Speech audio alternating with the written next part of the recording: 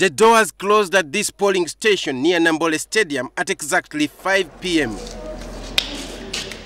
marking the end of the voting exercise in a historic process that could lead to the creation of Africa's newest country, the 54th. Election observers then gathered to oversee the process of counting the ballots. This is followed by the reconciliation of the number of ballot papers given out and those remaining.